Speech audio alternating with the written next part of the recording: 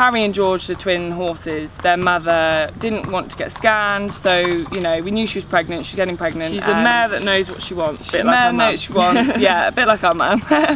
And she went to term at 11 months. Had George.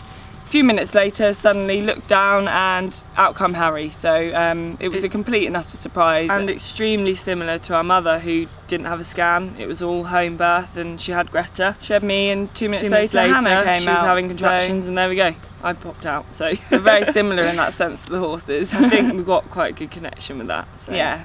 This is our house that Hannah and I live in. Oh, well, house, you can call it a house, it's actually a mobile home. Slash caravan. It's where we live. We also work here. Our work is literally there. And Eat we here, have a lot of sleep fun here, here. and party here. It's great.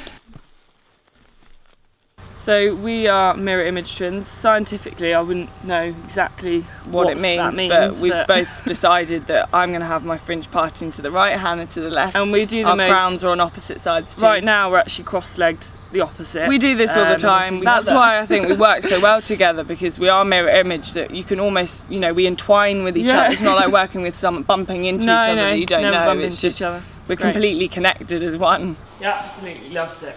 He does. Love it.